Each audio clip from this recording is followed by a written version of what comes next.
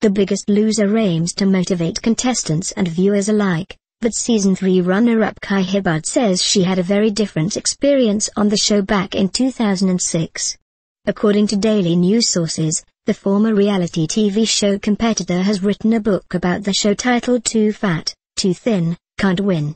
In this supposed tell-all, Hibbard reportedly claims she endured abuse at the hands of the show's trainers, lost her hair and was fat-shamed on the series. While NBC had no comment, Hibbard addressed the report on Facebook, writing, "Like most things reported in the media, this is sort of correct."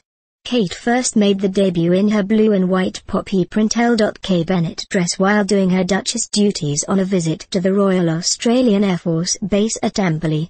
She styled the look with a bright blue Vuitton clutch and McQueen pumps, and this look has us itching for spring. She also wore dainty jewelry with the look. Though it fares on the conservative side, this is one of Kate's more playful ensembles, and we loved it.